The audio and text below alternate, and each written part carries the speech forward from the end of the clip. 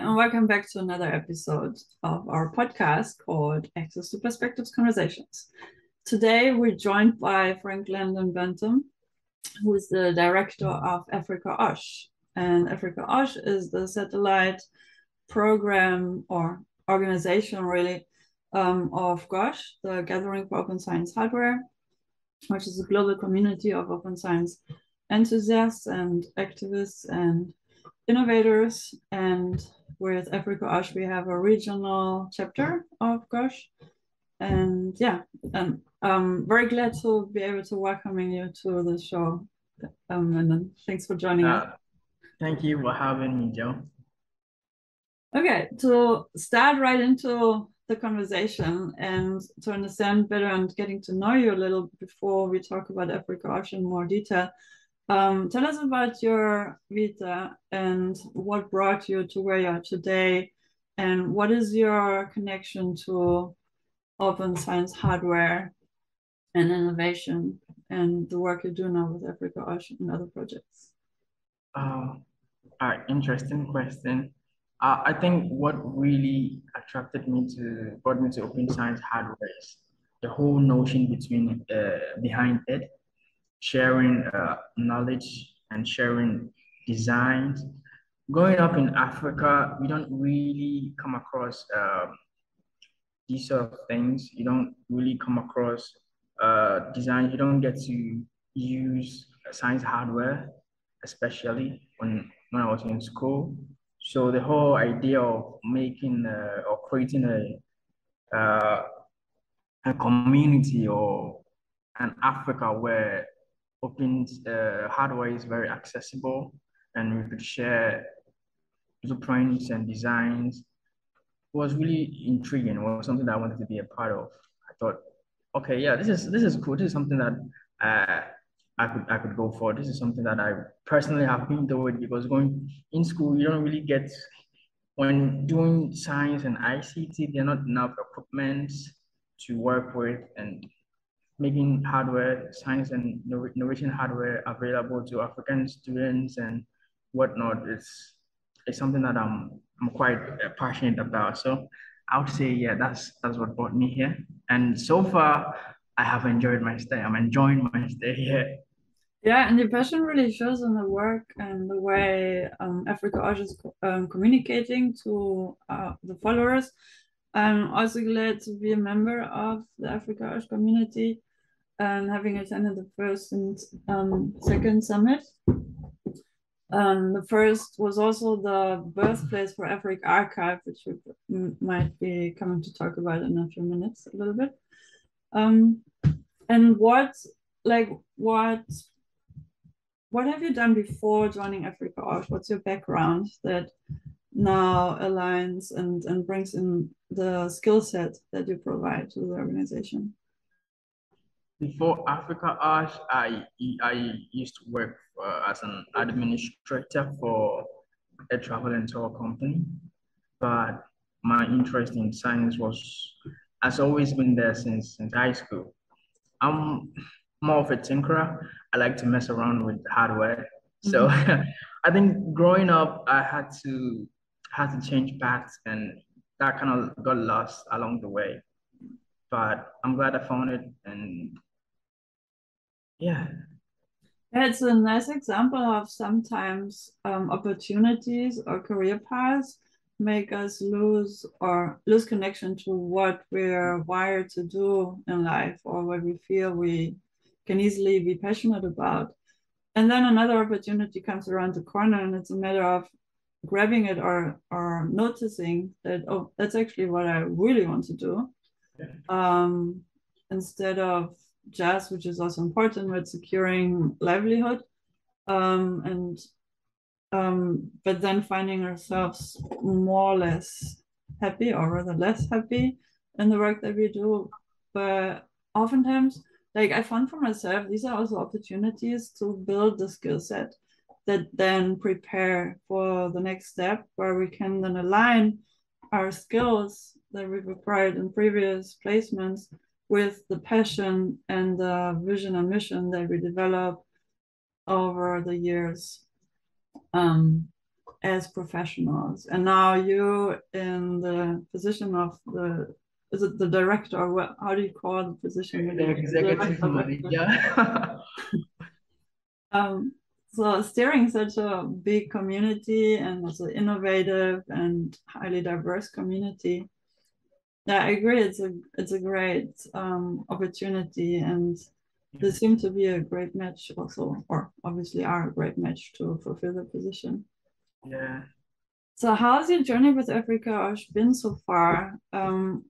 I've observed that you've built several connections. There's been opportunities and partnerships that evolved, and new ones after the first and second year of operations have also emerged.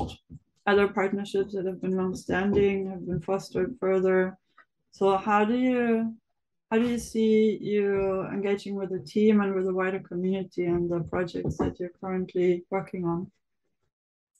Yeah. So far it's been fun, so to speak, but it's also been very insightful and educative. We're still growing our community. We're not where we want to be, and we want to make open science hardware ubiquitous by 2025. And we want to grow up. We want to have more or less one of the biggest communities in Africa on the continent. So that's also part of the plan. So yeah, but so far, I'm glad I'm here. I'm just privileged to be here, to be interacting with so many smart people and so many world changers. It's quite a journey, and I'm just privileged. I'm just honored to be here. Yeah, that's great. So talking about some of the member organizations, can you highlight maybe two or three that come to mind? One, there's plenty. Like how many organizations were there in the community? I think around 80 or more than 100 now. Yeah, depends how you count also. I know that in the first two summits we had registrants, I think around 40 for each, and that's how the community also grew over time. Yeah. And then of course, as everywhere, some community or some organizations are more active members and others, but it always shows that they're through the community communication channels that AfricaOSH also provides with Twitter, Facebook, the YouTube channel. There's much learning opportunities and networking opportunities on a peer-to-peer level, which doesn't necessarily reach management of the organization.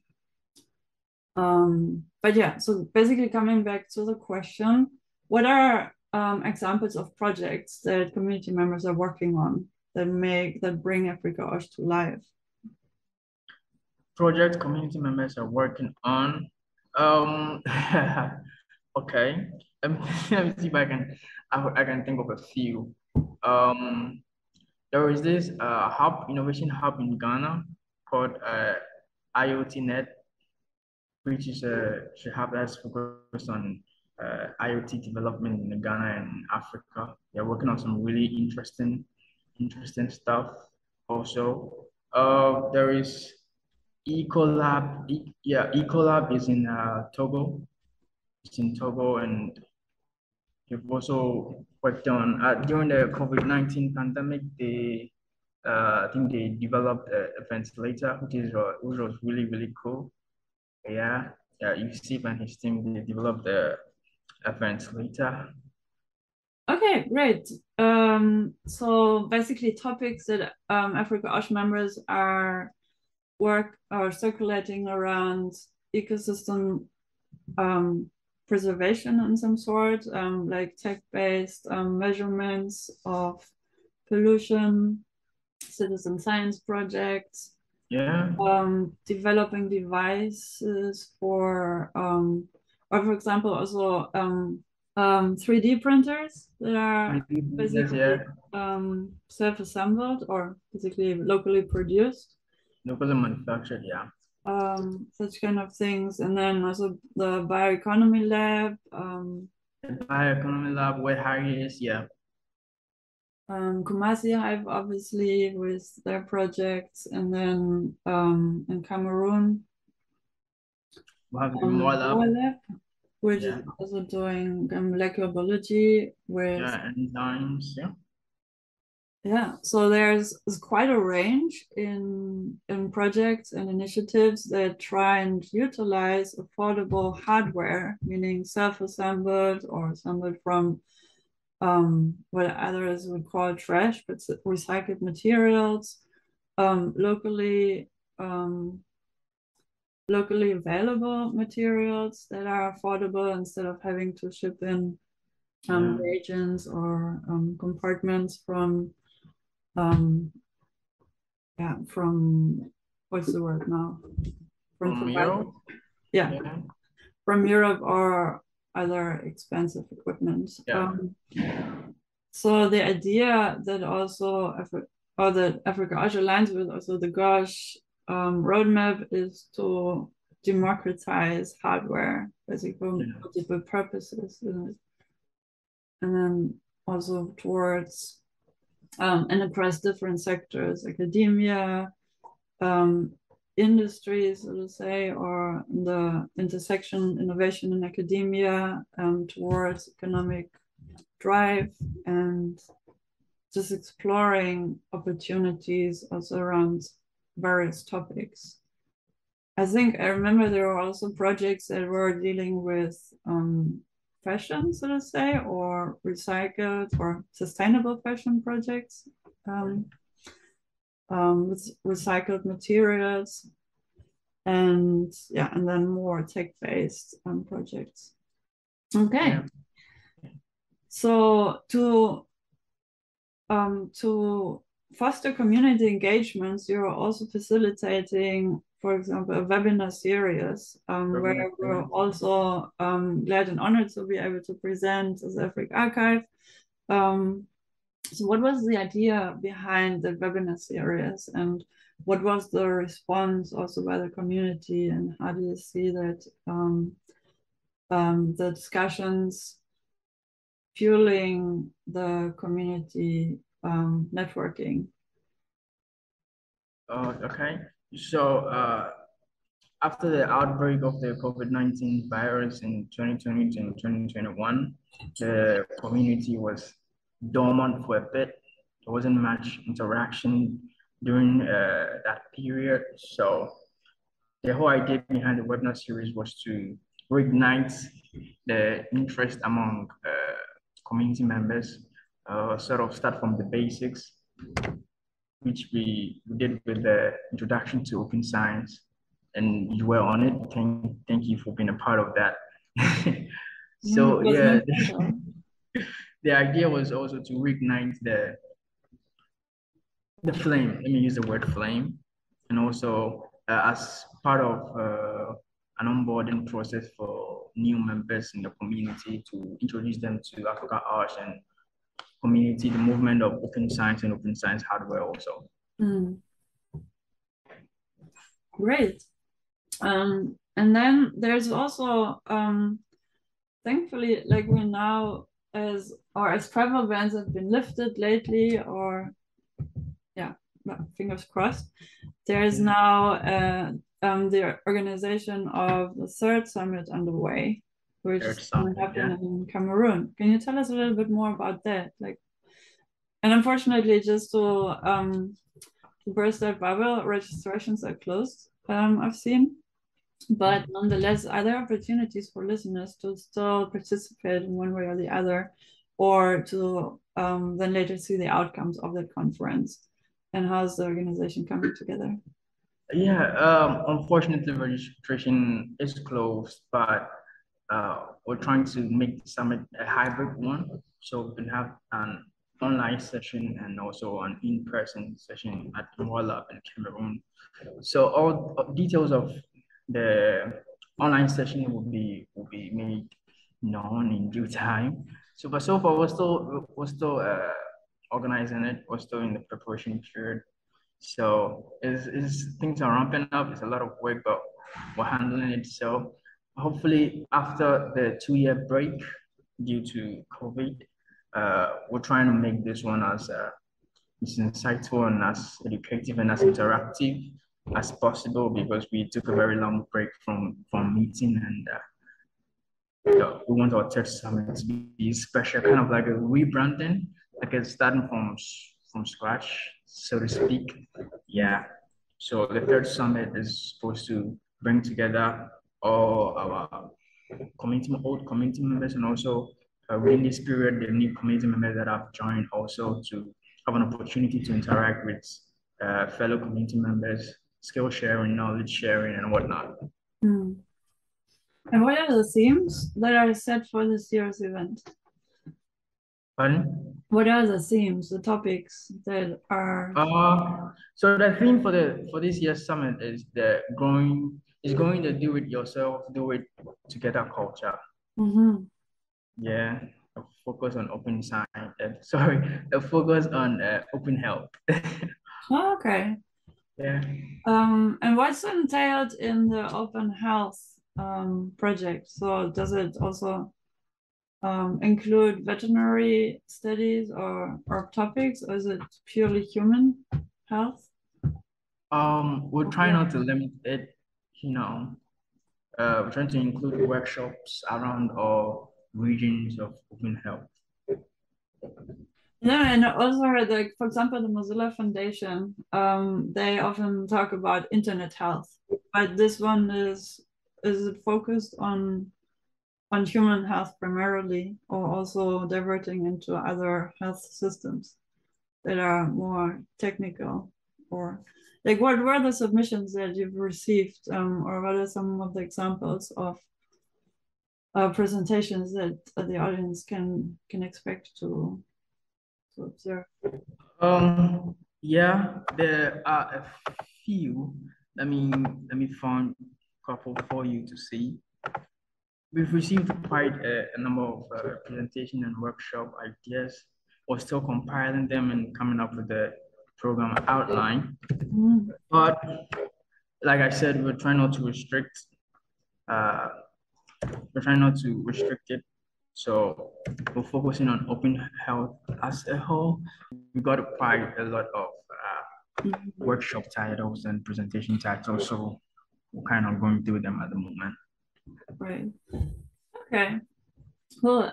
And so the wider network of AfricaOSH now, I understand it's embedded also in the Make project. Can you tell us a little bit more about what that entails, what Make is, and what role AfricaOSH plays in it?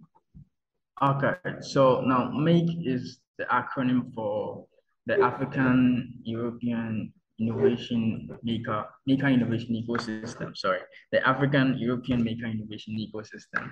So Make is spelled little m, capital A, little K, capital E. So the capital A and the capital E signifies Africa and Europe. So the project aims to promote cooperation and strategic partnerships between digital innovation hubs in Africa and also in Europe. The overall aim of the project is to strengthen the EU-AU partnership, and also it focuses on connecting makerspaces in Africa and also in Europe, in particular regard to digital and local manufacturing and innovation. Now, AfricaOSH is a consortium partner of the project, and the reason why we are part of the project is the goals of the project are in line with most of the AfricaOSH goals.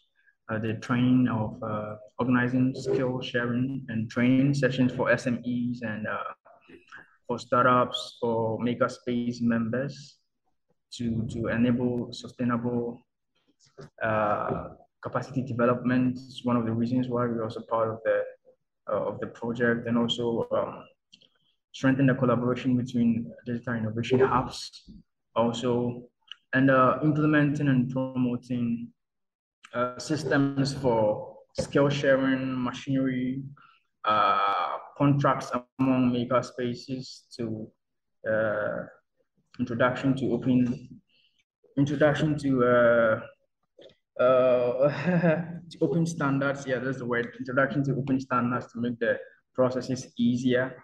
So yeah, these are some of the roles AfricaOSH plays in the make project. It's a really exciting project, and we are actually very excited about it and glad we're part of, because we see make as the future of innovation in Africa and in Europe. Mm. Yeah, it looks like a platform that is excellently placed to provide for access points, also for investors to learn about innovation on the continent, on the interface again of research and innovation.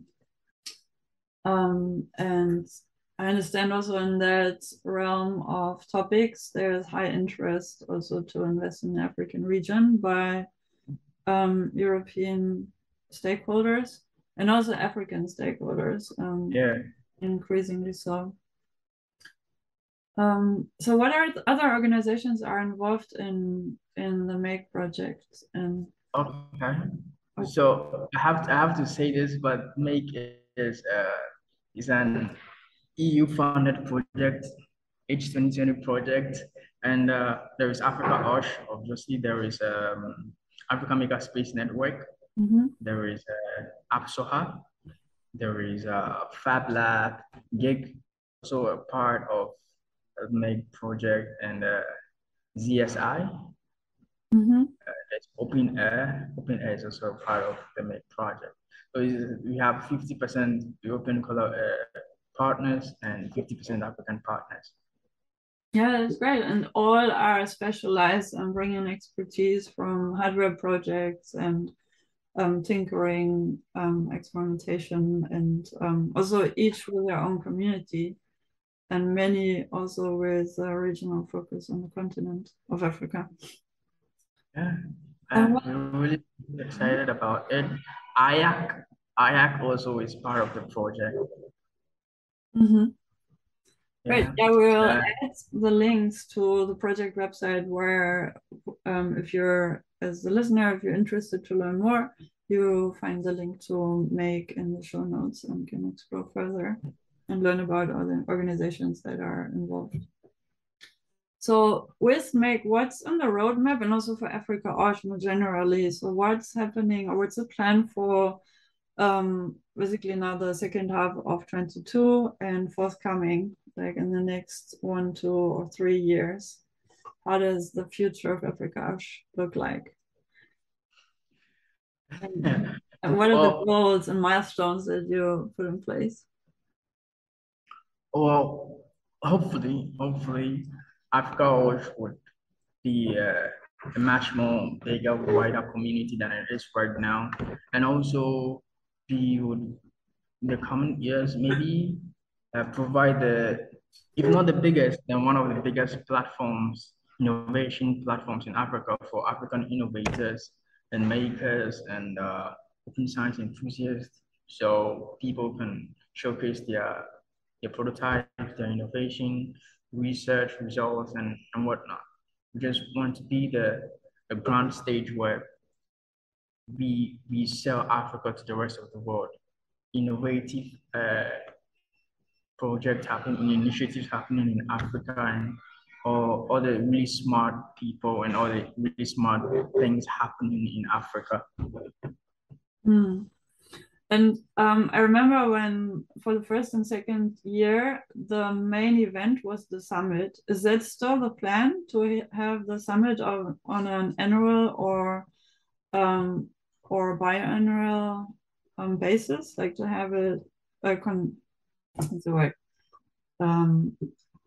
to organize the summit on a recurring basis, either every year or every other year, and then either off-summit events or community engagement activities throughout the year, or is the format going to change? Well, the main event still is the summit, and it's organized on every year in an African country. Pandemic's allowing. Yeah, but we're looking to include capacity building programs and into our events also, and also to continue the webinar series. to continue educating community members and everybody on open science and the importance of open science and open science hardware in Africa and the rest of the world. So yeah, but the main event still is the summit because it's the biggest platform that we have, and we hope that it just grows bigger and bigger. We attract more people and get more people to not only understand open science hardware, but also to appreciate and also practice open science and open science hardware in Africa. Excellent. Yeah, that sounds very much needed for once, not only in Africa, but elsewhere. I think we all need to learn and be more aware of the opportunities that open science hardware provides for a research context.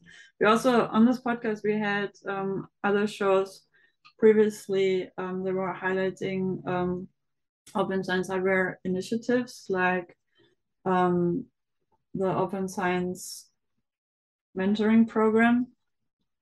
To look that up as well. And yeah, so the opportunities are, first of all, in like for research context towards more affordable research equipment, but also, as you pointed out nicely, it allows for engagement with other sectoral stakeholders, industry leaders, so innovation hubs, community organizations, community-based organizations. So it really cuts across societal sectors and provides a vast amount of opportunities for collaboration and solution-oriented project building. Yeah, I completely agree. I think the possibilities of open science, they're endless, and we're slowly catching some pace with open science in Africa. There've been quite a number of open science initiatives in Africa, and I think over the years we've quite developed, and we're attracting more audience now, and hopefully by 2025, open science hardware would be not only appreciated, but it would be practiced. It would be a movement that is continental, and yeah, so that's the goal. Yeah, and to have it as the norm, not something that exactly to have policies that support open science initiatives. Yeah, many universities are now discussing open science and open access policies, and I think it's like highly important to include open science hardware into these policy writing exercises and activities that are currently undergoing. So yeah, thanks for joining us today and for bringing in your expertise and your experience and sharing about the work that you do with AfricaOSH. And congratulations again on the position, and kudos for your accomplishments thus far. And we're very much looking forward to seeing AfricaOSH thrive and flourish. Also the partnership, one of which we're also very happy to have with AfricaORCID, with AfricaOSH, and many other partnerships that you also so nicely and professionally are fostering. So thanks for that. Yeah, thanks for having me.